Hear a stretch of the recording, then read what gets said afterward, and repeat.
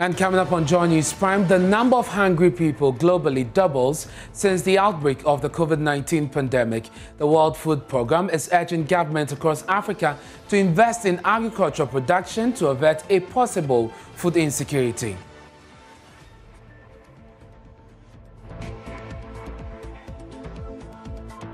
Also tonight, the bird flu outbreak in Ghana rages with at least 7 regions recording cases. Tonight, we'll take you to the Bono region where officials are taking steps to protect birds there.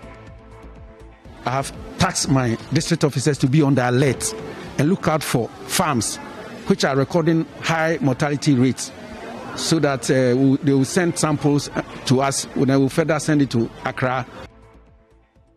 We'll also speak to the veterinary service for an update on measures they introduced to stem the tide. Later here on Joy News Prime, President of the Upper West Regional House of Chiefs appeals to government to ensure roads built in the region are of high quality to forestall the devastation suffered by the people in the recent floods.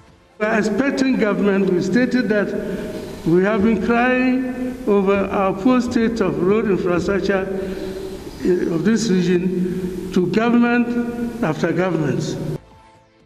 And much later, government begins distribution of laptops to teachers in public schools as it expresses confidence the move will improve quality of education and make the country globally competitive. One teacher, one laptop program. Each teacher at every level of education, from kindergarten to senior high school, will receive a laptop. In business, fixing our infrastructure deficit, First Deputy Governor of the Bank of Ghana calls for policy that will account for spending and ensure value for money. First is the need to enhance efficiency of public spending, expenditure rationalization, and the value for money projects that will deliver projects more efficiently. No matter the efforts we make towards enhancing domestic revenue mobilization, we will continue to experience chronic fiscal deficits and a growing debt burden if we do not take steps to rationalize our expenditure levels. We have details of these and more, plus the latest in sports. You want to stay with us on Joy News Prime, coming to you live from our studios here at Kukumlemle in Accra, with your digital TV, because you are free to air. DSTV channel 421, Go TV 144. This is your home of independent, fearless, credible, and impactful journalism. I am Ernest Mina.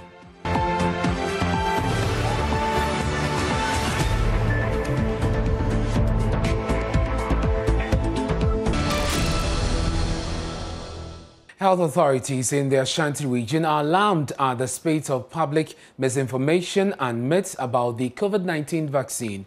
Among the misconception is a video in circulation purporting bodies of persons vaccinated in the ongoing exercise turned electromagnetic.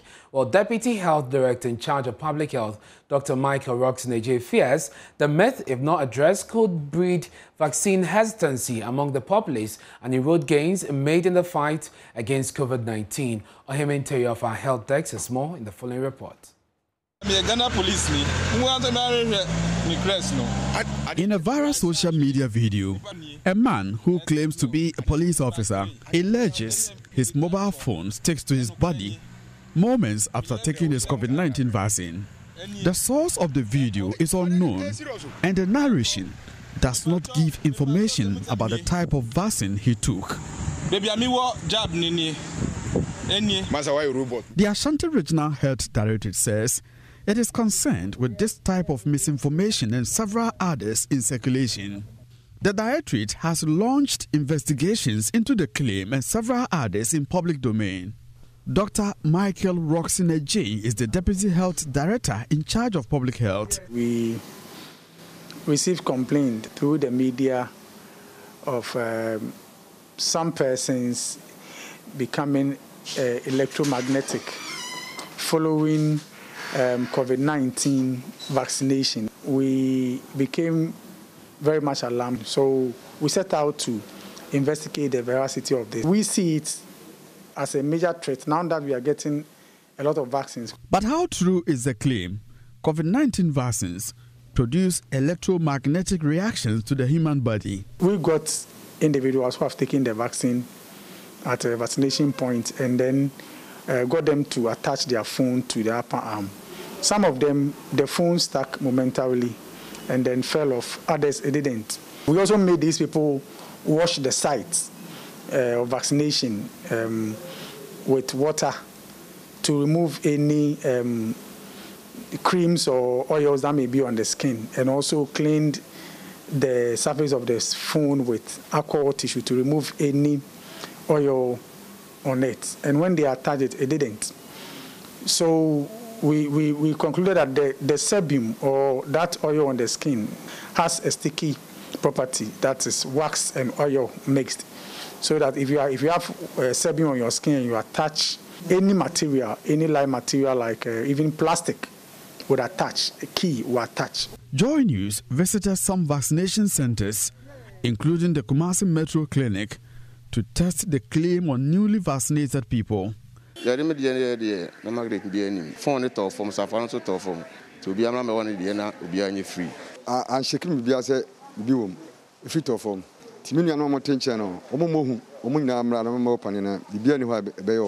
Regional Health Directorate says it will not lodge a complaint with the Ghana Police Service against the said officer for disciplinary action, but it wants the police administration to take interest in persons who spread false information about COVID-19 vaccine. Anti-vaccine people always have an aim. So we wouldn't want to take that action now. The police are where they can take actions without us making any formal complaint. From Kumasi, for Joy News, Ohimi Interior reporting. Now, governments across Africa are being urged to increase investment in agricultural production as the COVID-19 pandemic increases food insecurity across the globe. The World Food Programme has warned that the number of hungry people globally has doubled since the outbreak of the pandemic last year. The Alliance for Green Revolution in Africa, AGRA, is leading efforts to help the continent expand more investment in the agricultural sector. It's gathering African agricultural sector leaders for a summit next week to fashion out how to build more resilient farming systems in Africa and within Green Revolution Forum. While the acting country manager of AGRA, Bashir Musa, is joining us via Zoom for more on this.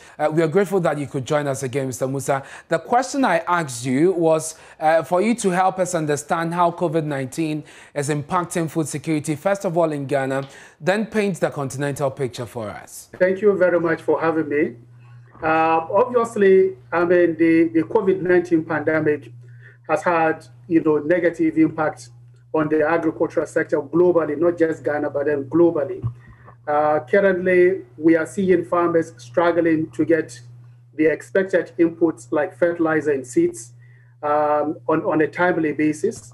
And this is actually even compounded a situation where we have, the closure of our borders to human movement across the sub-region, which is also impacting negatively on food security, among others. At the same time, we are also witnessing, food price volatility as a direct result of the COVID-19. So for us, I think what is important at this point is for all of us, the media involved, the government, the private sector, the development partners, for us to really join forces and support the agricultural sector with a targeted financial investment and the moral support that it requires for it to really be able to move in the next steps. What is also really very important is that at this point in time, the COVID has really impacted the agricultural sector, so it is a bit struggling.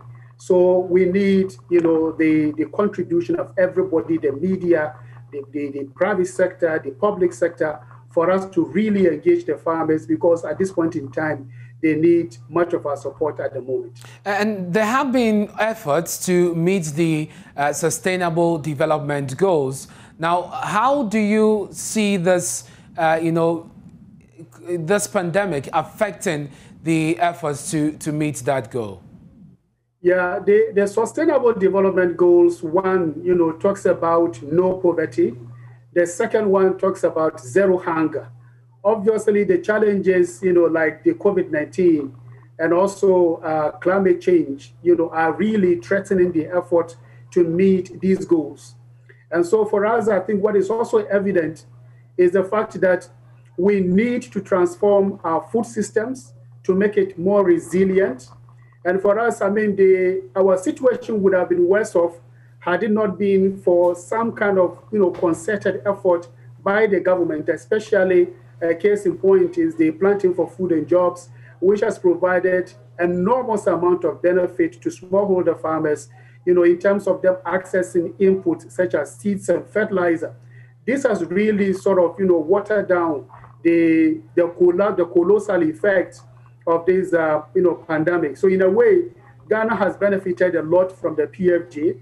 But then what is also very critical is that we need to marshal forces because, the critical factor is the recovery. And how do we really, sort of transform the food systems in Africa? Okay, and just briefly, before you go, the Alliance for Green Revolution Forum is coming up next week. What exactly is this about?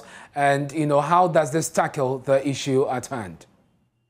As a matter of fact, food security is a matter of national security. So the African Green Revolution Forum is one of the leading fora where matters of agricultural importance, and for that matter, African agricultural transformation is actually, a very topical issue. So this forum provides the platform where these issues are really discussed to the core, passionately. Now, the essence of it is to really inspire commitment and actions from all parties within the food ecosystem. And so this year's AGRF, which is the 12th edition of the summit, will be held in the Nairobi, the capital of Kenya, from the 7th to the 10th of September. And it is expected to bring a wide range of stakeholders from across Africa, including the government officials, the private sector participants, the development partners, the academia, the farmers, to really discuss and fashion out how we can transform the African agricultural sector to ensure food security and income security at all levels. Thank you very much. That's Bashir Mohammed, the acting country manager for AGRA, joining us there on the impact of COVID-19 on food security. But away from that, the bird flu outbreak in Ghana is raging, with more regions recording cases. At least 7 regions have been hit by the virus, with tens of thousands of birds either destroyed or dead. At the start of the outbreak, government rolled out containment measures, including a ban on the movement of birds and enhanced contact tracing. But that has not helped slow down the spread. We'll speak to officials of the veterinary services shortly. But first, here's a report from the Bono region on how officials are working to ensure birds there are safe. Veterinary authorities in the Bono East region are instituting measures capable of preventing the outbreak of avian influenza, popularly known as bird flu, in the region. Regional Veterinary Officer Dr. Antonio Seitutu told Joy News that the department is monitoring the influx of birds into the region, as well as the condition of birds within the various farms across the region. To date, 5 regions in the country have recorded cases of outbreak of bird flu, namely Greater Accra region, Volta region, Central region, Western North and Ashanti region. Bono East region so far has not recorded avian influenza. I have tasked my district officers to be on the alert and look out for farms which are recording high mortality rates, so that they will send samples to us, and I will further send it to Accra Veterinary Laboratory for further testing to authenticate whether we have the outbreak of the virus, that is bird flu, in our region or not. The department is also organizing sensitization workshops for farmers to educate them on various preventive measures to save their farms from the possible outbreak of the flu. Plans are afoot to organize sensitization programs, education programs, to advise them on measures that they've got to put in place to prevent the virus, that is a bird flu virus, from affecting their birds. We have started at the official office level, and sooner than later we'll move to radio stations. We'll organize training workshop for them to ensure that they go by the biosecurity measures to to ensure that bird flu is prevented from our region. Dr. Antonio Osei Tutu, however, cautioned the public to consume only well-cooked chicken and chicken products to stay safe from infections. I have to say emphatically that in this era, where we have outbreak of bird flu in other regions, which haven't gotten to my region, Bono East yet, I'll say to all the public that they can consume chicken and chicken products, but except that they must be very well cooked before they consume them.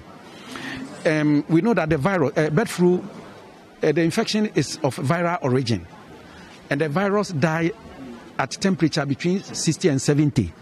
And we know that well-cooked foods, chicken and chicken product, is at 100 degrees Celsius. So that if we adhere to such regulation that we must cook them very well at 100 degrees, the virus would have died, and therefore the product becomes suitable for consumption. Reporting for Joy News, Anas Sabit, Tichiman. We're joined by Dr. Benjamin Kisi Sasu, a veterinary doctor and a member of the Risk Communication and Social Mobilization Technical Committee at the Veterinary Service. Dr. Kisi Sasu, thank you for joining us. First, bring us up to speed with the cases since the last update.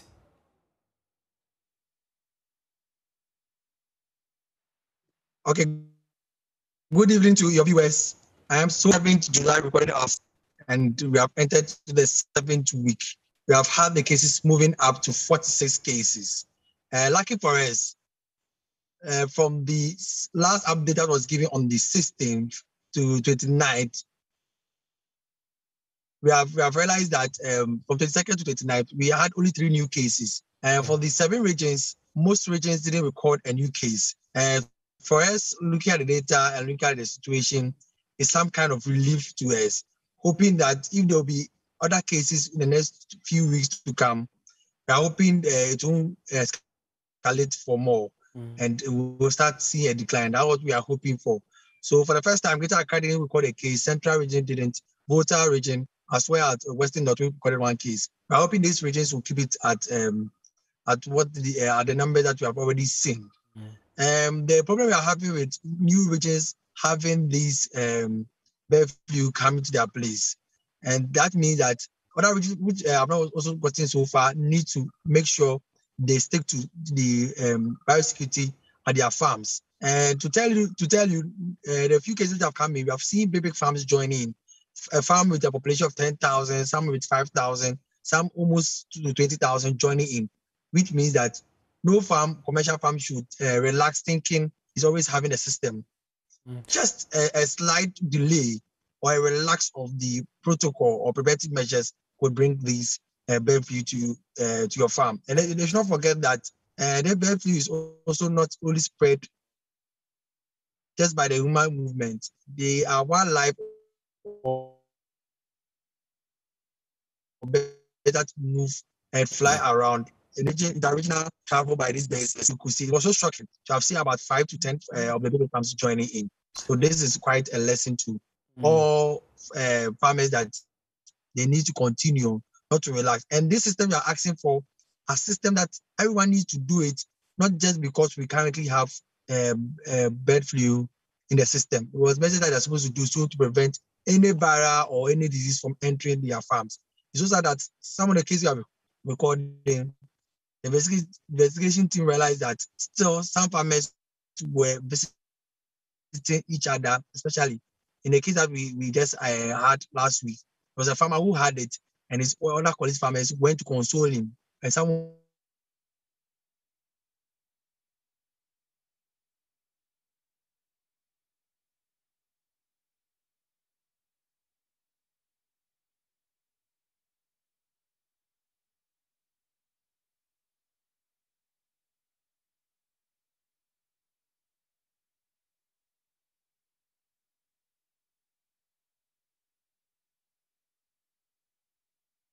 Veterinary authorities in the Bono East region are instituting measures capable of preventing the outbreak of avian influenza, popularly known as bird flu, in the region. Regional Veterinary Officer Dr. Antonio Seitutu told Joy News that the department is monitoring the influx of bears into the region as well as the condition of bears within the various farms across the region.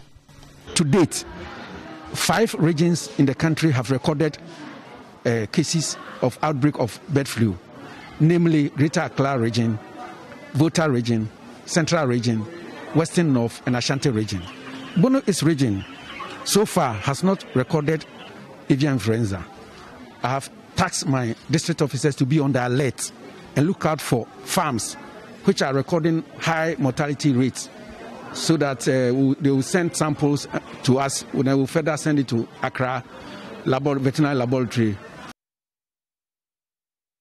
Apologies for the break there. We had a little technical hitch, but let's go back to Zoom and speak to Dr. Kisi Sasu, who is with the Risk Communication team of the Veterinary Service.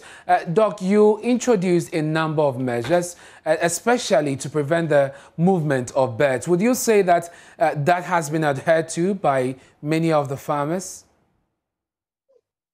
Okay, looking at movement of birds, normally, it happened at 2 major stages. First, are they old when they are in their farm? So when they are due for market, that they move them from their farm. And so far, with monitoring the various live markets where they move to, we haven't recorded any case from. So we can't find out pinpoint that it is one of the cause. What we are currently seeing is farmers visiting each other, which we have asked them not to do, especially some people visit affected farmers to find out in a locality. And also improper disposal of bears, dead bears by these farmers is also a major cause. When we get to the scene and before we depopulate, we ask them where are the other bears, and realize that wherever they place it wasn't properly done, wasn't well buried. Some were left just around, were not well done, and people end up somewhere even closer to where people do pass, and the spread was easy. And when you get there, some of the farmers who come out and said it happened, they complained to their colleague, but their colleague did nothing to help this situation. So that's a big deal. Because some people are even burying or disposing these bears closer to where people pass. And you did say that even though the update shows that you've had a few cases, I think you mentioned 47, some of the regions have not recorded new cases. Would you say that then the situation is under control? Yes. Once when the outbreak happens and we are within a certain period, we are not recording cases, it means that we are breaking the cycle. Because every group we are getting a case, it might mean that that person or they had a case, those people working there, we have to find out those who they got in contact to. Once they got in contact to other people or in the vicinity, it means probably if the other people they got into contact to didn't follow the preventive measures, are likely also to pick the cases. So when we have a period where we are not recording new cases, then we are being sure that very soon we'll get to a place whereby the cases will be coming down and we can even have the outbreak ending. So are you looking in that regard? But all depends on. In that regard, are you looking at introducing new measures to make sure that we do not go back on the gains that we have made? All will depend on we are just waiting for 1 week to see. And hopefully next week, the regional veterinary officers together with the director will meet in Tamale to also look at the issue. So from there, they will come out with something they feel will help. If we feel they have to be more stiffer preventive measures, then we have to do so. For Malagana, we'll do so. Thank you very much. That's Dr. Kisi Sasu. He is a member of the Risk Communication Committee of the Veterinary Services, joining us with an update of the outbreak of bird flu. So, yes, there have been new cases by way of update, but some of the regions, mainly in Accra, have not recorded new cases, and they are hoping that they'll be able to keep this under control. Away from that, the moderator of the Presbyterian Church in Ghana has stirred controversy in carrying the wrath of critics of Government Agenda 111 Hospital Project.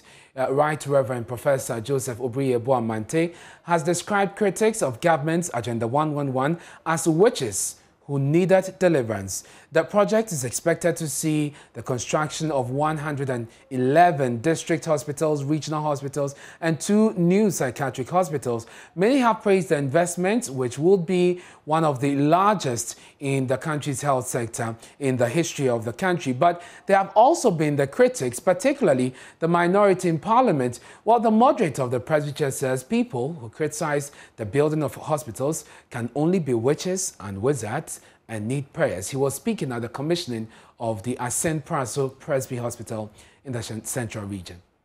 Hey, yet my politics the DMU to the point he said, hospitals, Papa. We have allowed politics to dominate our lives, that we fail to see the good in everything happening around us. We are in debt. We lack good hospitals as compared to what exists abroad. Now say OBC, obey 111. Now go to one we pay for. And if someone says he's constructing 101 hospitals, and then you are angry, you are a witch. And for the pastors who want to exercise witchcraft, please deal with such people. Let's support good initiatives.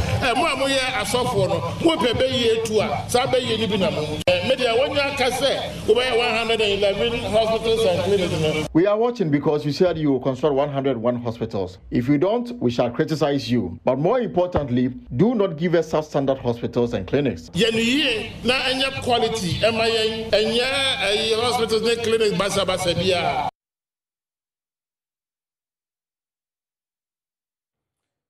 Well, the minority is not taking this lightly at all. The ranking member on the Health Committee of Parliament, Kobna Minta Kando, who has been quite vociferous on this matter, says the comment by the moderator is unfortunate, adding there will continue to be witches if holding government accountable means just that. If you have some reasonable answers for the questions we have raised, you should go ahead and say so. We're in this country when we heard moderators saying that people who were ruling this country were bereft of knowledge, that they were all of a sudden there are a crop of wise men in government, and so nobody should criticize them. And so nobody should criticize them. And if you criticize, you are a witch or you are a wizard. You expect all of us to keep quiet. We'll continue to be witches and wizards because we continue to criticize them. And you have politicians now speaking for clergy. I mean, are we not ashamed of ourselves? As a member of parliament and a spokesperson on the health committee, I don't have the right to criticize government on health policies. I don't have the right. I don't have the right to raise issues of funding when government says they will do projects. I don't have the right to raise issues when government has stated clearly about 4 years ago that they were going to embark on such projects and they failed. I don't have the right to raise issues on government. The same president who said he was going to give $1 million to each constituency every year. And as I speak to you now, a member of parliament, I haven't seen any.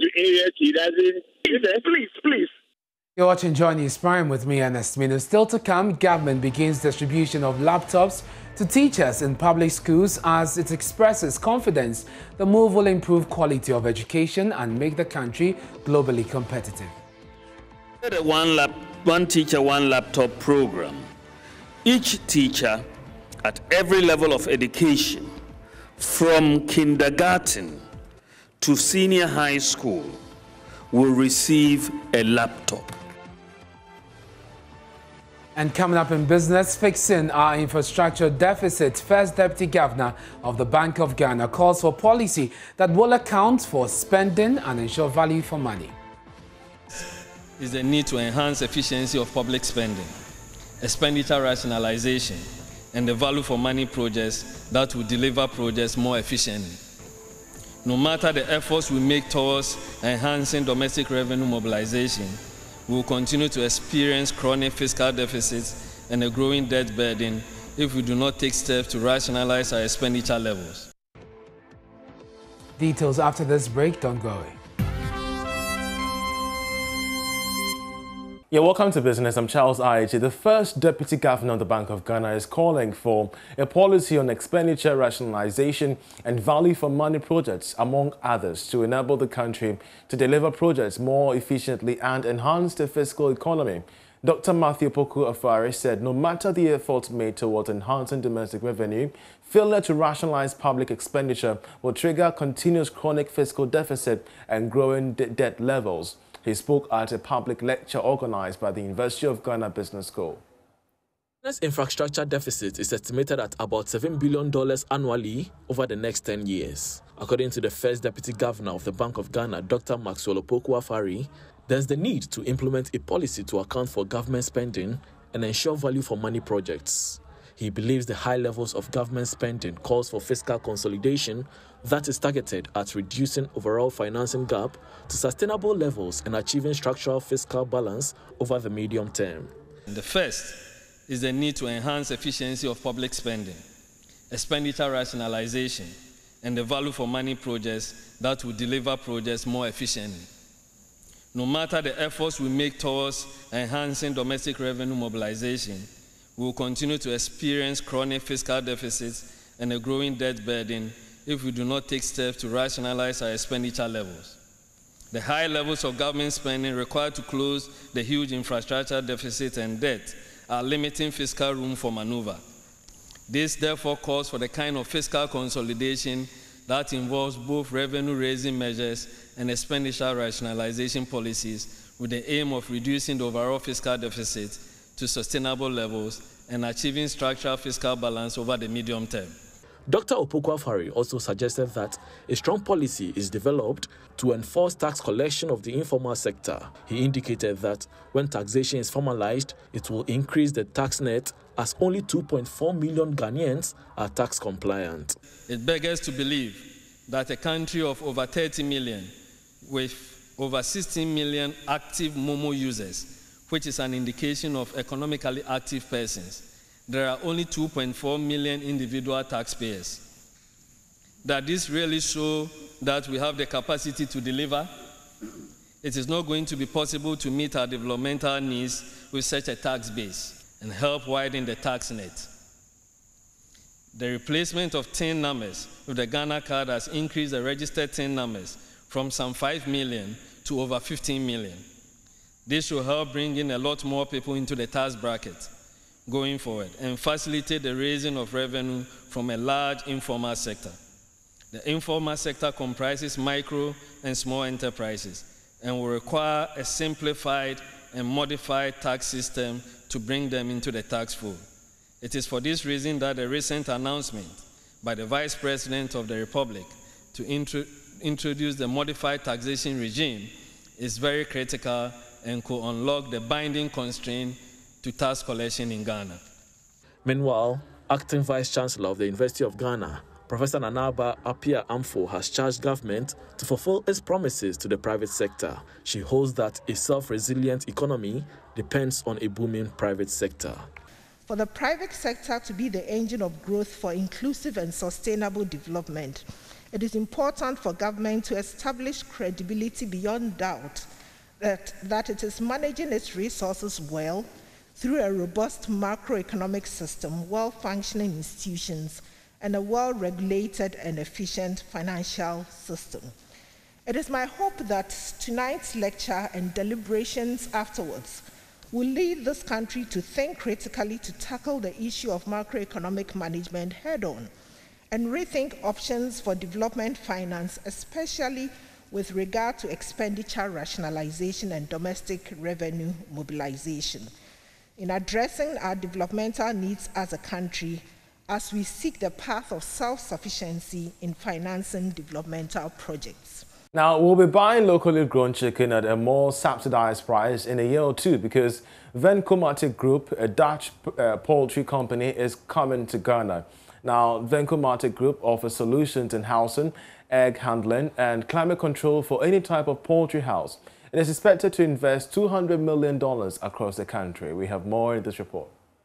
A Dutch poultry company, Vencomatic Group, is collaborating with the Ministry of Food and Agriculture and the Ministry of Finance to set up branches in the Greater Accra, Ashanti, and Northern regions. The presence of the company will increase the number of hatcheries in the country to minimize importation of day-old chicks, which will lead to a reduction in the price of chicken. Here is Samuel Debra, consultant for Vencomatic Group in Ghana. The partnership that we are talking of, they have gotten the loan for us to invest in this particular project. Okay, so the partnership is going to be the Ministry of Agric and then a private partner who will come and run the system, okay, to repay the loan back to the bank. They've gotten 36 million euros for this particular project for 3 setups, and these are pilots, okay. Afterwards, then we move to the other regions to, establish some over there. And we've earmarked Jusu in the Ashanti region, okay, and then we are going to do the fowl processing in Tamale. Okay. Technical lead of USDA's Ghana Poultry Project, Raymond Dente, believes that the presence of the group will lead to increasing market share of the poultry industry and make use locally the 2 billion cedi fund allocated for importing poultry. It's widely held that Ghana imports about 350,000 metric tons of poultry meat. So the idea is that we are trying to close that gap, because if we ban it now, we cannot feed ourselves. There'll be food insecurity in Ghana. So the idea is that if we want to supply maybe up to 25% of that number, that means we need to produce up to almost 60 million birds a year. And that translates in the amount of feed that we need to give them, the day-old checks, the breeder farms, the hatcheries, all the facilities, we don't have it now. So this is the first step towards increasing the market share of the local poultry sector in Ghana. The $200 million investment is expected to provide about 3,000 direct jobs in the country. This is a step to implementing government's nationwide chicken and guinea fowl production, processing and packaging projects. And that'll be all for business. We have sports coming next. Do stay. Now, Ghana football marks 10 years of the passing of Alhaji Sly Tete, the man who produced a big percentage of Ghanaian players who featured in the maiden World Cup appearance in 2006 in Germany. Alhaji Sly Tete, who is the founder of Liberty Professionals, produced the likes of Michael Essien, Suleiman Tari, Bafo Jan, and of course Samoa Jan, who is now Ghana's all-time top scorer, and the 20th FIFA World Cup winning coach. Sly Tete also come from his stable. Well, how best do we remember Alhaji Sly Tete? We have this for you. Ibrahim Sly Tete was cool, calm, collected, and a relatively quiet gentleman.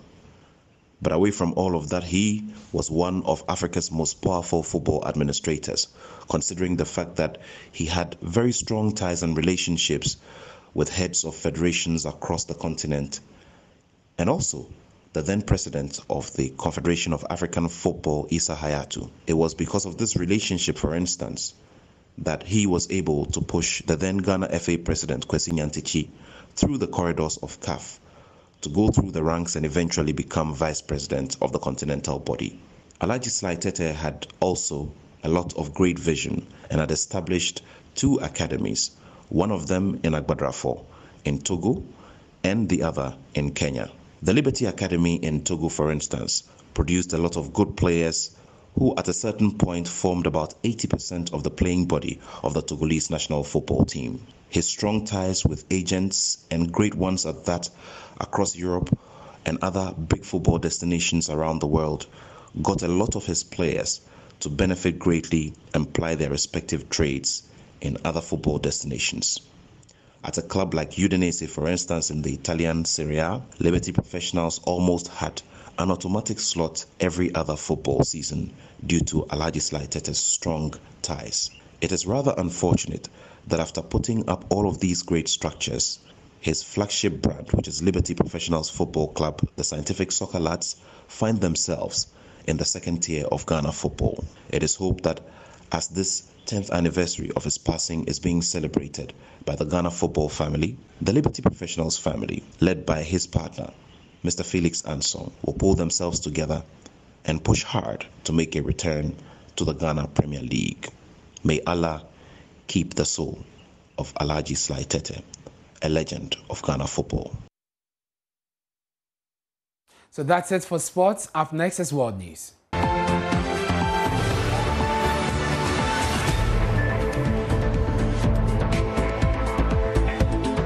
Now, government has started the distribution of laptops to teachers of public schools, starting from senior high schools. Vice President Dr. Mahmoud Bawumia, who launched the initiative, disclosed that the project is to help improve the quality of education by making the country globally competitive. My colleague Faustina Safo was at the launch and has come through with this report. Under the One Teacher, One Laptop initiative, public school teachers will own a laptop to aid with teaching and learning. They are, however, expected to pay 30% of the cost of the laptop, whilst government absorbs 70%.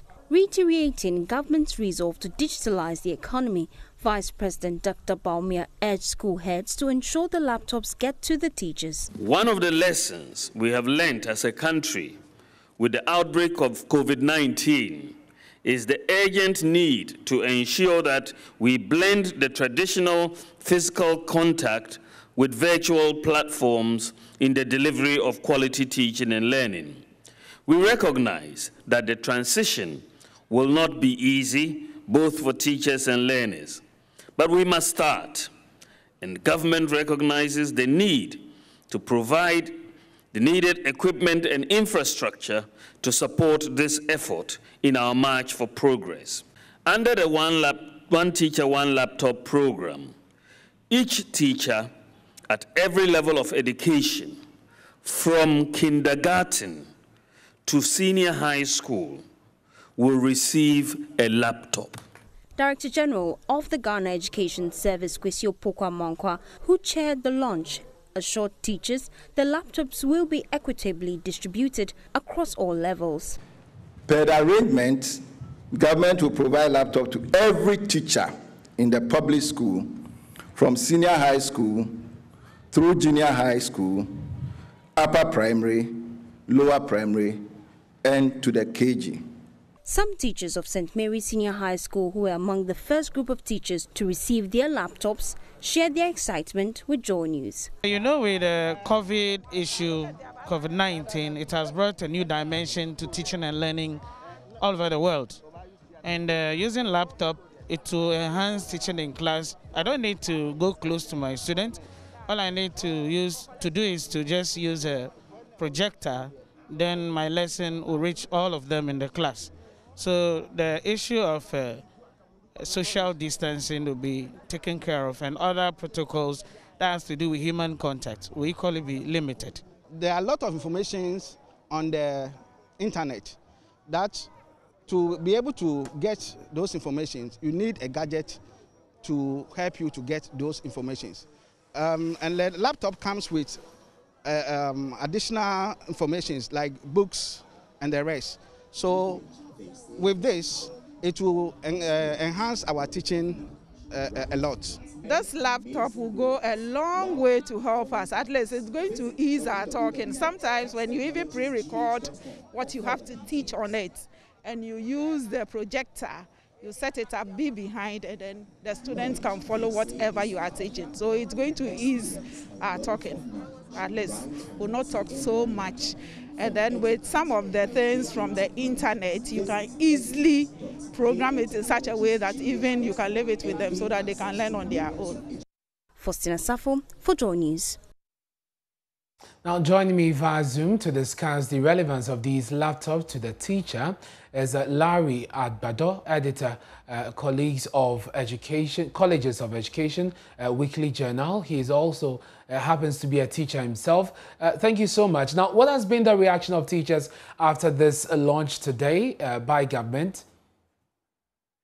Thank you very much, and good evening to your good self and your cherished viewers across the country.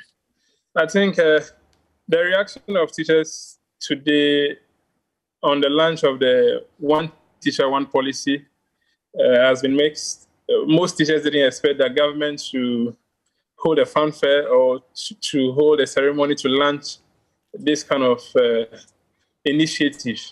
Nonetheless, they are all happy about the fact that this initiative is finally set to roll out, where every teacher will be given a laptop to aid him or her in the discharge of their duties.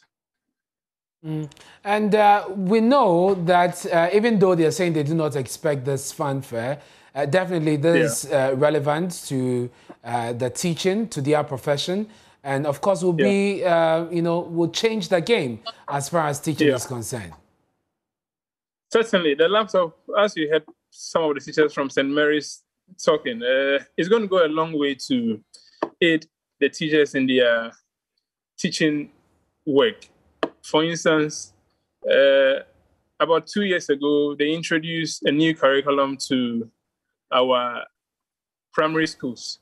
And so now we don't have textbooks, we don't have the various teaching and learning materials to roll out the new curriculum.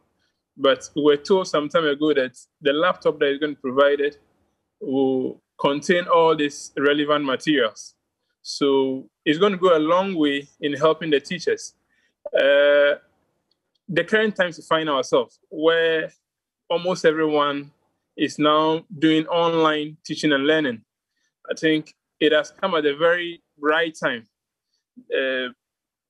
At a time that we are battling with this COVID pandemic, the laptops have come at a very right time where it's going to help teachers to also get themselves acquainted with this online teaching and learning. We are yet to know whether there will be special training for some of our teachers who are not very conversant with the use of such machines. But that's also a topic for another day. And we know that government will be paying about 70% of the cost of the laptop. Teachers will be bearing just the 30%. That is certainly good. Or are there people who are raising issues even with this? Yes, there are certainly a lot of concerns with the payments for the laptop. We've been told government is going to absorb 70% of the charge. We are told the laptop ranges around 1,500 to 1,600 roughly. Okay. And government is absorbing 70% of it, and each teacher will have to absorb the rest, 30%. We've not been briefed with the modalities as to how even the 30% is going to be taken from teachers' salary. There were rumors some few months ago that it will be taken from their professional development allowance. Others are saying it will be broken down into several months. And, at the time we find ourselves where teachers had an increment of 4%, not everyone is so happy about the fact that government is absorbing only 70%. Left to some teachers, government should have just taken the entire cost.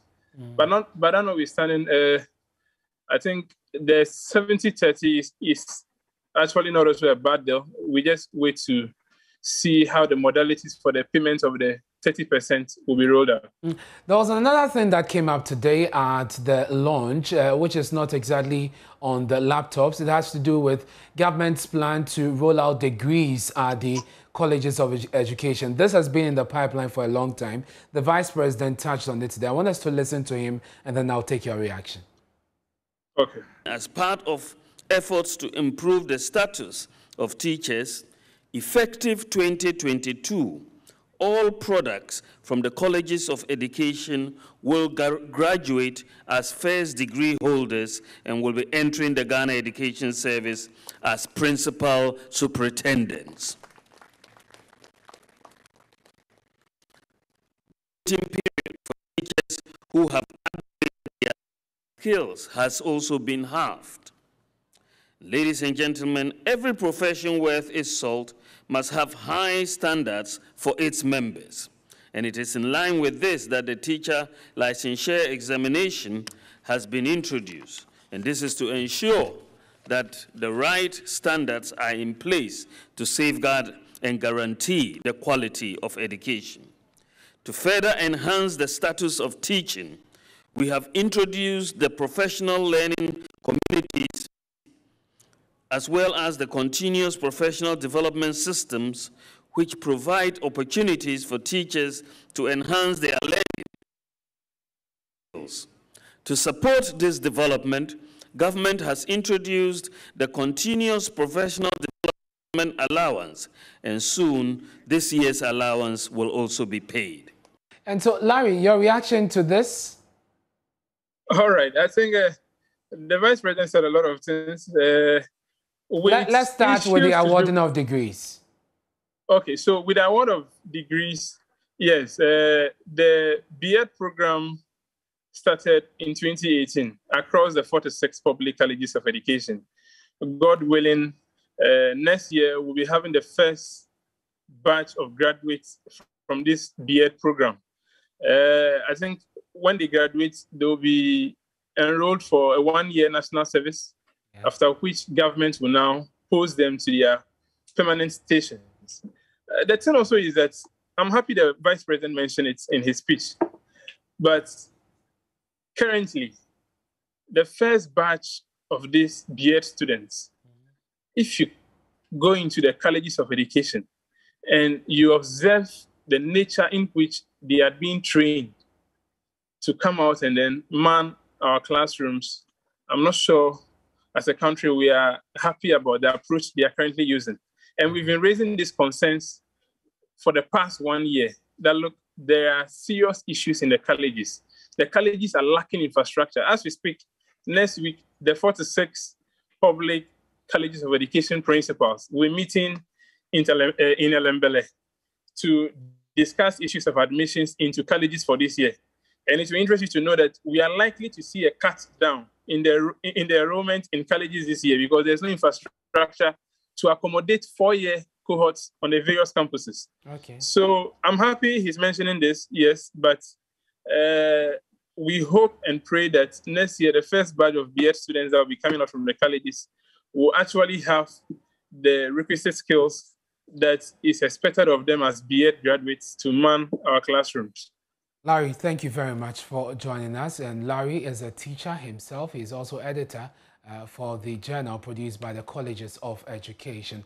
Still on education, the University of Cape Coast has been ranked among global universities for their research influence. It has also been ranked the #1 university in Ghana, the top university in West Africa, and part of the top 5 universities in Africa.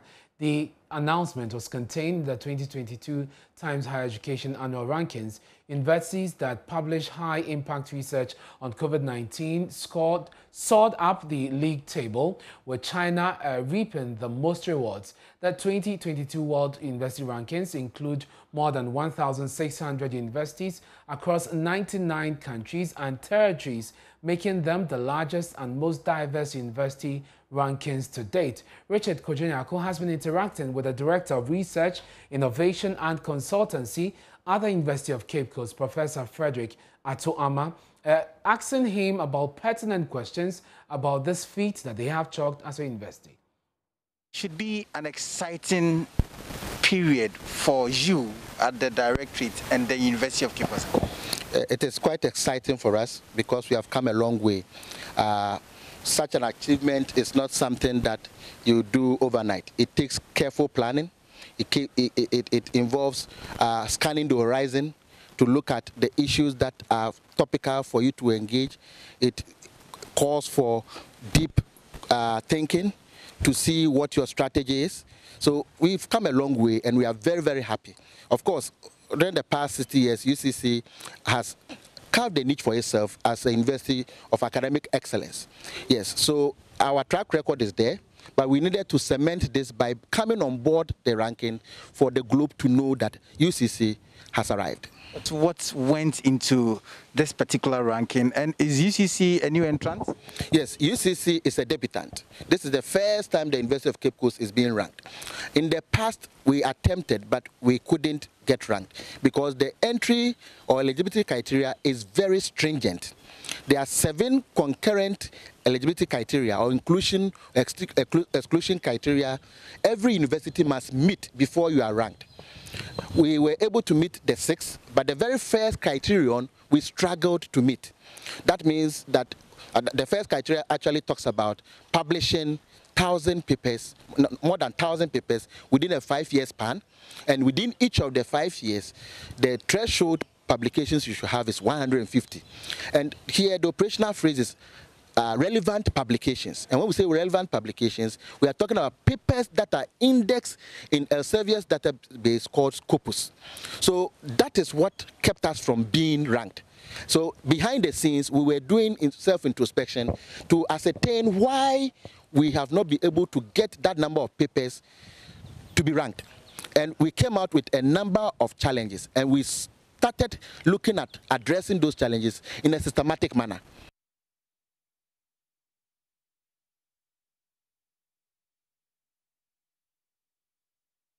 Well, he's also been engaging some researchers and students about the latest rankings.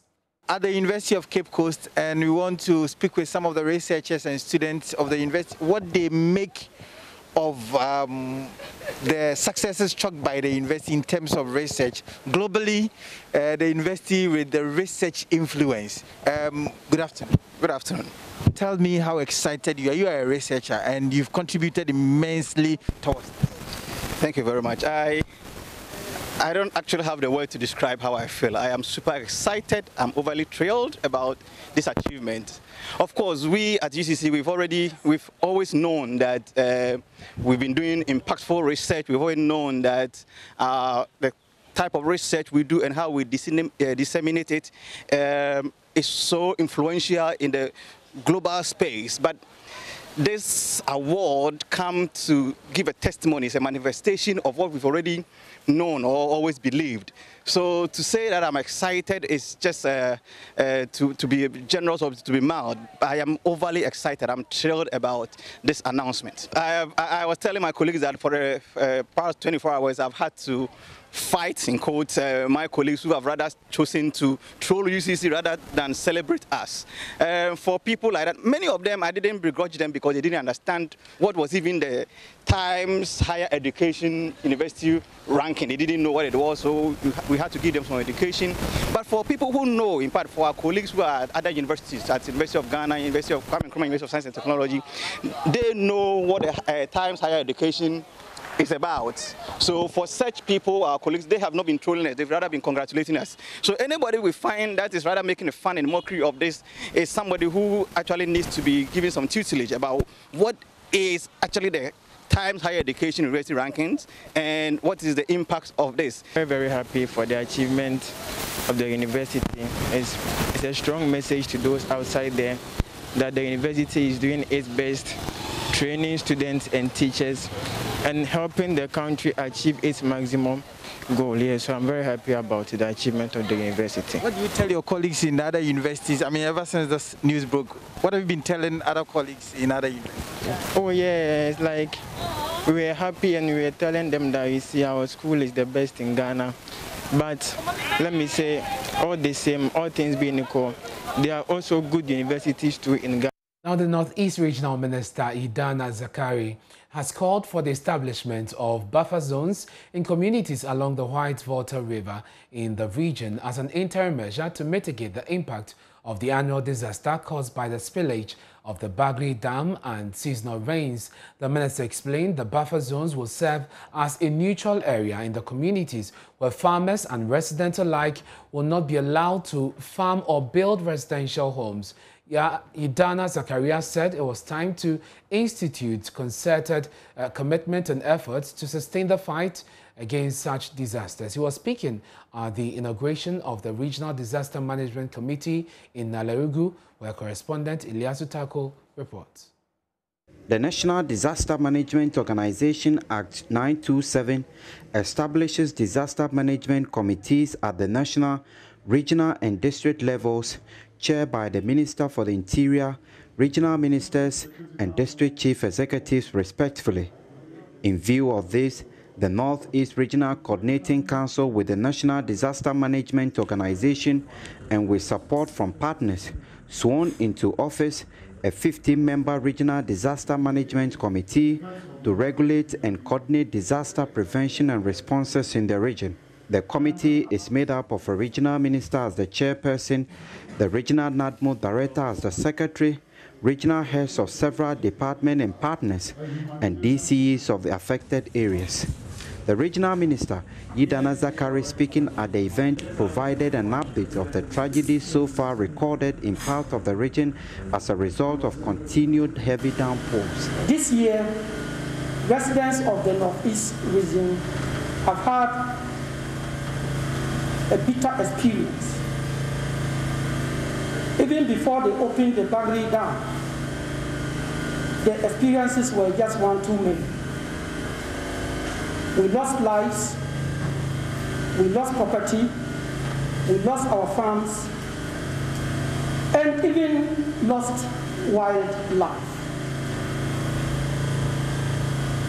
As at the last count, we lost in total 12 lives.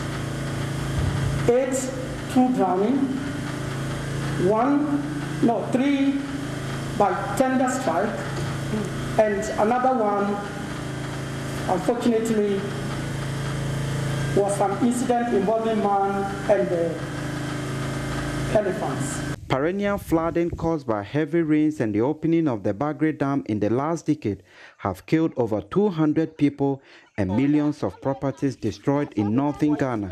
11 people have died already this year, even as the Bagre is yet to be spilled. To end the annual disaster, the government of Ghana cut a sword for the construction of the Pualugu multipurpose dam project. But with the project still far from commencing, the regional minister is proposing an interim solution. And for me, one suggestion I want to make is this. Every year, they are opening Bagre Dam, NADMO, and back on sensitization. This has gone on since Bagre Dam was actually created. This year, the same sensitization is ongoing. The people will move to higher grounds. When the water level recedes, they are back to the same area, meaning the following year you have another challenge. Is it not possible that when we engage with the chiefs, political authorities, religious and political leaders, we create a buffer around these areas so that when they move out, they have no basis to go back there and have their settlements established. The Director General of the National Disaster Management Organization, Nana Agyemang Prempeh, has appealed to persons living along the White Volta to move and join relatives and friends for that period where the Bagre Dam will be spilled. He said, given the impact of the continuous heavy downpour Wednesday night, there's a possibility the dam will be spilled anytime soon. The Director General of the National Disaster Management Organization made the appeal when he visited some chiefs to appreciate the effort they are putting in sensitizing their people on the havoc the spillage would cause. He said disasters are natural, but there are some measures that can be put in place to mitigate its effect. Northern part of the country, you know already the whole land is saturated with floods all over the northern part of the country, and we are worried. We as NADMO and government is worried because one, we are losing lives, and two, the good people of this part of the country are harvesting their maize and other crops immaturely, which is not a good thing because it might affect the local food problems and food security in the country. So we are worried. But it is a natural disaster. There's nothing you can do about it. As you recall, quite recently, in Europe, all European countries experienced floods. In America, in New York City, everywhere we experience floods. That is a natural disaster. But we can prevent some of the effects, and that is why we are here. We are doing sensitization all over the place so that people, especially those who are living along the rivers, will move to go and stay with their friends and relatives for the period the Bagre Dam will be spilled. We all know the Bagre Dam is full at any moment from now. If the rain doesn't stop, we're going to get the spillage. They assured that government is ready with much relief to lessen the effects of the spillage on its residents. I know the media is always quick to ask questions about relief items when there's a disaster. But when there is a disaster, the first thing you look at is the search and rescue aspect of it. Then we do assessment to know which kinds of relief items you should send to a particular place. But I want to assure you that government and NADMO is ready with much relief items to respond to mitigate whatever the effects. Thank you.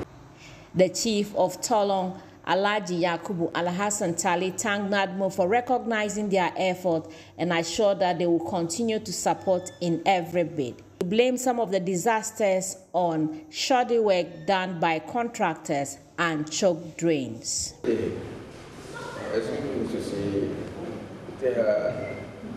Bad contracts are worse, but they are possible. We won't award the contracts to people to work on the roads, to work on this. Building and then sharing about who we are going to also on silver. Nothing more benefit than just excuse me to say awarded the contract to party. That's Now to the Upper West region, and President of the Regional House of Chiefs there, Na Dikowini Domali, has appealed to the government to take a second look at the road network in the region and make holistic and comprehensive intervention to forestall any future recurrence of devastation from floods that brought the region to its knees. He noted that in the region, the roads were already deplorable and was worsened by the violent floods that swept through the region on August 12. He made the call during a press conference in the region. Rafiq Salam reports. Violent flash floods triggered by torrential rains on August 12 swept across the Upper West region, washed off some major roads, submerged several hundreds of farm hectares, affecting a little over 1,600 persons. 336 persons were also displaced following the collapse of their houses. At a press conference, President of the Upper West Regional House of Chiefs, Na Dikowini Domali, noted that the destruction on some major roads linking districts, as well as connecting the roads to the regional capital and neighboring Burkina Faso, were cut off, rendering commuters stranded. Na Dikowini Domali opened up on the roads that were washed off by the catastrophic floods.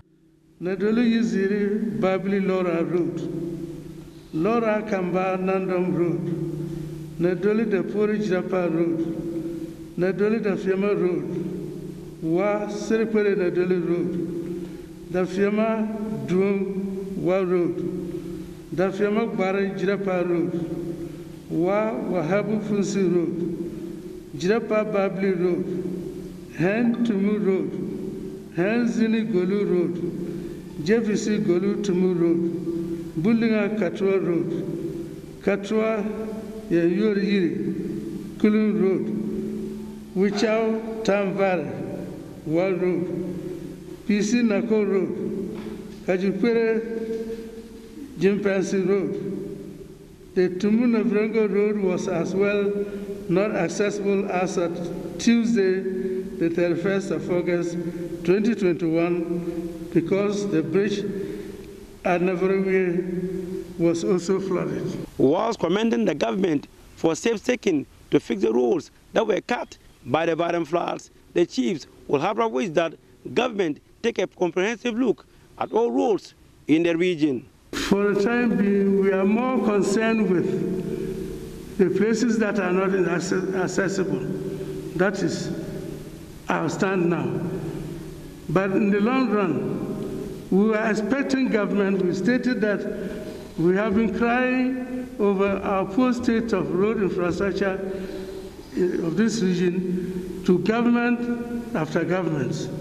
I remember at least 2-3 presidents who've gone to their residence to talk about this. So what we have stated here now is to have a comprehensive look at roads in general in the Upper West, not just only those that have been washed away. Who knows whether those that are standing today will also not be washed away today. So we are asking that the government has a comprehensive look at the roads in general. Lots of farmlands in the Upper West region were submerged by the floods. The chiefs in this case wants government to pay compensation to the affected farmers. The NAMO should, as a matter of agency, provide temporal shelter, food items, and beddings to displaced persons and communities. The provision of other relief items, as the situation may warrant, in respect of building materials and compensation for lost farmlands, crops, and livestock should also be pursued vigorously. We further call on NADMO to do a more comprehensive assessment of the situation and make necessary recommendations to government to mitigate future occurrences. Reporting for Joy News, Rafiq Salam. Wow. Let's do some stories on health now. And the Childhood Cancer Society of Ghana is pushing for the inclusion of childhood cancer treatment in the list of ailments captured under the National Health Insurance Scheme. It is part of measures the society is rolling out to help address what it says is the fast-rising cases of cancers among children in Ghana. Theophilus Saki's report read to you. There has been a consistent rise in the number of children battling cancer around the world. The situation is no different in Ghana, where at least 1,200 children are diagnosed with the condition every year. The situation may even be worse, and as the Childhood Cancer Society of Ghana projects, many more children with the condition may not even be diagnosed. People do not know about it, and here it's not just the people as lay people, but even at the healthcare treatment center, personnel do not know about childhood cancers. And that is our greatest gap for me now. Because you can preach and preach and preach and say, let them come early, let them come early. They must come early to a means of getting diagnosed. And if we do not know about it, they can come all early that we want. I'll prove it to you that it will not work. All right? Treatment abandonment rates expressed by the NHI boss, high out-of-pocket expenditure. I always say nobody alone, and no matter how rich, people have sold their farms, their cocoa farms. People have sold their houses. Other kids have stopped attending school because one child was diagnosed with cancer and later the child died. May I add miserable? For pediatric emergency units, that is the first point of call for children who are sick. And just try to find out those who died there at that first point of call, what did they die from? The number 4 was voting dead. Very interesting. Highest cause of number 4 voting dead. But I've settled the cancers. So about 14 of them, which is almost half of number 4 or so, probably had cancer that they never got diagnosed. This is a tertiary institution. So they got to the care and immediately died, or something happened. We never got to a diagnosis and died. 29-year-old Prince Nyamadi was diagnosed with leukemia at the age of 11 and struggled with it for years until he was finally cured. And that was at great cost to his family. I'm Prince Nyamadi. I'm a biomedical scientist by profession, and I'm a leukemia survivor. So I was diagnosed with leukemia at the age of 11 at the Korle Bu Teaching Hospital. But before then, you know, leukemia has some signs and symptoms just like any other conditions that we know of, like headache, like fatigue, like loss of appetite and all that. So before my diagnosis, you know, I had, I didn't know, so we were treating malaria with anti-malaria drugs and all that. And before, I wasn't feeling too good again after all those treatments, so I was referred to Korle Bu, and then I was diagnosed with acute leukemia. That was at age 11, as I already said. From there, you know, we all know in Ghana it's very costly to treat childhood cancers. So what happened was that after I was diagnosed, I was lucky to have my parents because they were willing to spend every kobo on me to make sure that I'm being cured of cancer. And so what they did was that, yes, there were some properties that were being sold because of, you know, the treatment and all that. But, you know, with perseverance and with some commitment from my parents, I went through the treatment successfully and I'm now a survivor. At the first annual general meeting of the Childhood Cancer Society of Ghana, First Lady Rebecca Ekufuado expressed concern about the high rate of the condition among children and called for action. All I can say is that your work is cut out for you. You have a leading role as practitioners and advocates to ensure our children are able to access effective, quality, life-saving care anywhere in Ghana. Your vision of cure for all children affected by cancer in Ghana is a charge to make a difference in the outcomes for Ghanaian children. Our children need you. Our policymakers need you. Indeed, Ghana needs you. I am happy to note that your members include medical professionals, psychologists, nutritionists, social workers, teachers, even chaplains and imams. This represents the multidisciplinary teams that are required to deliver holistic quality care to children affected by cancer. Indeed, if we really want to overcome the challenges associated with childhood cancers, we have to work together. The Ghana Health Service believes early detection will go a long way to help increase the survival rate. From the presentation, we've realized that early treatment, early diagnosis is extremely important. If we don't know what is there, we will never be able to treat. Dr. Zetizu's presentation showed us all the various entry points. And so all our strategies should look at our health-seeking behavior. Where do they go to? The chemical shops. And it's true, they come to us. And unfortunately also for us, even though we want to look at... This is John East Prime with me at this minute. We're taking a break. On Glory 10, we have more business stories for you. Yeah, welcome to Business. I'm Charles Aite. As part of measures to boost its sourcing of raw materials locally, leading beverage manufacturer Guinness Ghana Breweries Limited has commissioned its ultra-modern brew house. There is more in this report. Guinness Ghana Breweries Company Limited has launched a state-of-the-art brew house to augment its production in Ghana. According to Managing Director of the company, Helen Wisi, 70% of raw materials are sourced locally, hence the expansion will increase productivity of local farmers. We have 210,000 beneficiaries across the value chain just because we have an enormous farming program set up to find sorghum in Ghana. Now, at this point, so we started in 2012 and 12% of our local raw materials was sourced locally. Now we are at 61% local sourcing. We want to take that up to 70%. And that's actually why this new brew house is so important. So also now in Achimota, we can produce our beers, our maltas, with sorghum grown in Ghana. She indicated that a collaboration between government and the private sector will boost productivity and generate revenue for the economy. So the government has indicated its Planting for Foods and Jobs program, and that's included also a concession on local raw materials. And for us it's really important because that has stimulated our investment of over 25 million here in this brew house. And yes, of course, a stable business environment is good for business in total, and it's good for investors to come to the country.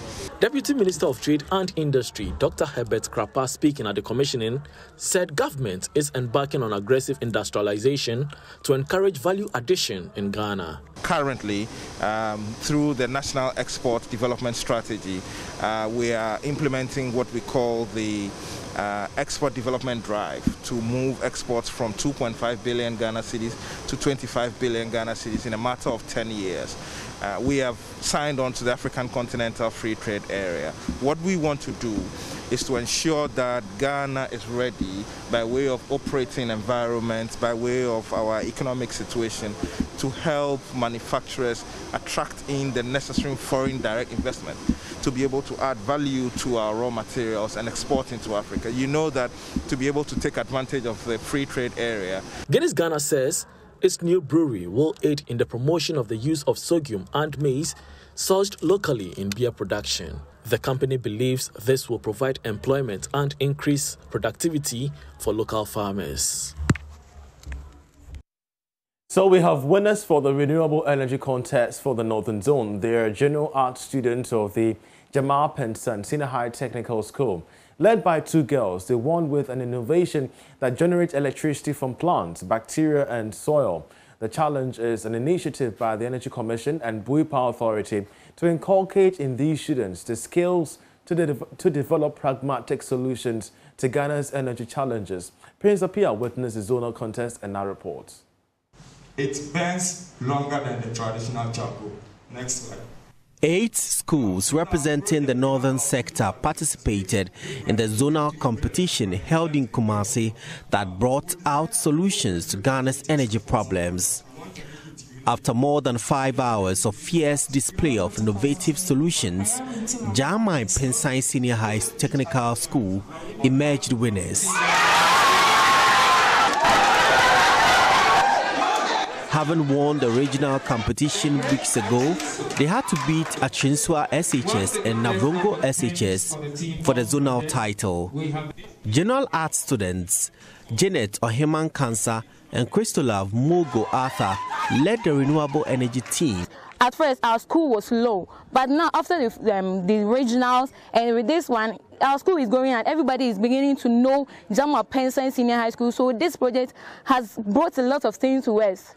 This project means a lot to us because it can even pave way for us to join or go into the engineering work. Although it was for science, but we are journalist students, but we offer integrated science. This is not taught in class, but it can also help others who don't offer science to join. For the zonals, we were able to power small appliances as in the regionals, but we are expecting that in the nationals, we will be able to power big appliances like the televisions, refrigerators, from converting the DC current to the AC current. We wanted to do everything possible that will help us to get a higher voltage to prove to the world that really we have power in the soil that can be able to use to power our appliances in the homes. We produced 9 volts for the first one, and this one that we brought for the zonal competition was around 50 volts. Other participants included Business SHS, St. Francis Girls SHS, Salaga SHS, and Kwanzaa Technical Institute and Sunyani SHS. Director of Science Education at the Ghana Education Service, Mrs. Olivia Sewa Paris says the initiative is critical to empowering girls. We are really developing talents in these little ones, including leadership skills, partnership, critical thinking, innovation, communication, collaboration, and looking at the way they were able to use the internet to project their work. This shows that the government agenda in promoting digital literacy is being done over here. And because looking at the presentations, we are solving problems, and it is in line with the SDGs. You see, there was something on climate change, waste management, and energy. Director for Renewable Energy and Energy Efficiency at the Ghana Energy Commission, Kofi Jako, says the participants will be supported to better their innovations. What is very, very impressive is that these young ones, who are the future leaders, are going to form a crop, a generation, whose understanding of renewable energy and energy efficiency will be different from those of us now, so that in their era you are going to see more than what you are seeing today. And that is where we are going to spend efforts and energy, resources, to ensure that we encourage them to be able to harness all these talents in them for the benefit of the nation. Bui Power Authority partnered with the Energy Commission for this project. Wisdom Ahiataku Tokogbo is the director at the Executive Office of the Bui Power Authority. I can say that the students have a lot of talents, and most of these talents are hidden. We need programs like this to bring these talents out. And this is one of the reasons why Bui Power Authority decided to partner with Energy Commission so that we can help add value and bring out these talents from the students. Achinswa Senior High School and Navrongo Senior High School joined Jamai Pensai for the national competition. Officials say the Council for Scientific and Industrial Research and the Brew Hammond Energy Center at KNUST will help refine the ideas and projects of the students. Prince Apia reporting. Now, US-based entrepreneur has been speaking to Joy News Mahmoud Mohammed Nuruddin on a few lessons she's picked up on her journey. She's encouraging startups to not give up despite the odds. We have more in this report. A lot of people is ambitious here. Okay, I can't speak for all Americans, but a lot of people is more ambitious here. However, when it comes to Ghana, it's like you're lucky if you get an opportunity. Okay, in America is different. Portia disclosed most people she has met in Ghana want to relocate to the U.S. So when people come to me and be like, I want to go to America, I tell them, you're already in America. You have someone look exactly like you in America trying to figure out how they're going to travel as well. So it's just almost like the same thing. I'm literally watching both worlds. During an entrepreneurship training for 50 members of the Scout and Guide Fellowship of Ghana, she encouraged participants to discover their talents and be creative. Try, if you have to. Try by word of mouth, try by social media, try by being creative, talented. Just try to expand or discover your gifts and your talents so you could be seen as the star, as different. Okay. She trained them on candle color coding and what they can do to earn an income. She also acknowledged the generosity of Ghanaians compared to the United States of America. One, the people are really generous in Ghana. They very welcoming. Also, it's different from the United States, of course. The living, the culture, the food, everything is completely different, but yet the same. Portia said she was ignorant about Ghana and thought she could only see lions, giraffes, among other animals. I think that people should know more about this culture in Africa, because before I came, I was really ignorant to what Ghana is really about. I was expecting to see like giraffes, tigers, lions, I don't know, but not no regular house. You know, it is a developing country, but I was expecting to see like, I don't know, like little like straw dresses, I don't know. Well, that'll be all for business. We have sports coming next. To stay.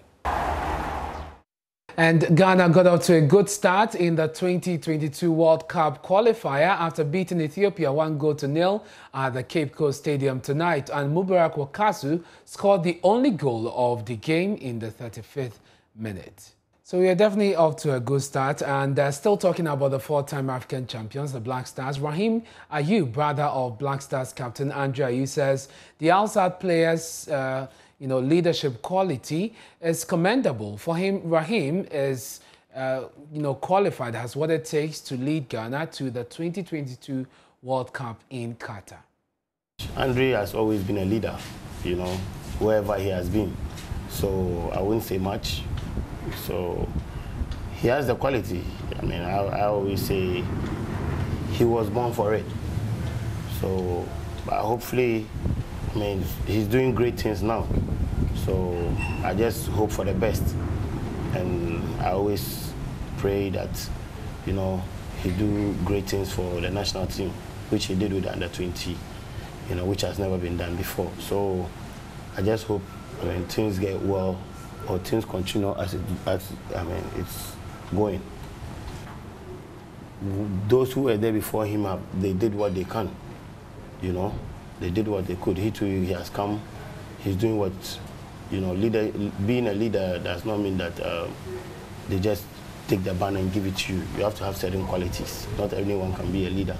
So that's it for sports. If you're watching us on Joy News Prime, that's it for the bulletin. We're grateful for your company throughout the week. From me and the rest of the team, we say have a great weekend. My name is Ernest Maiden.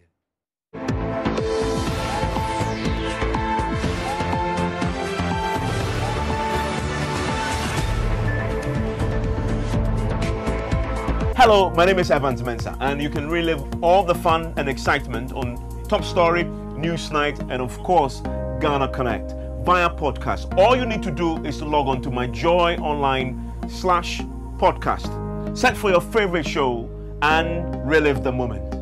Joy 99.7 FM, your radio for discerning listeners. Joy 99.7.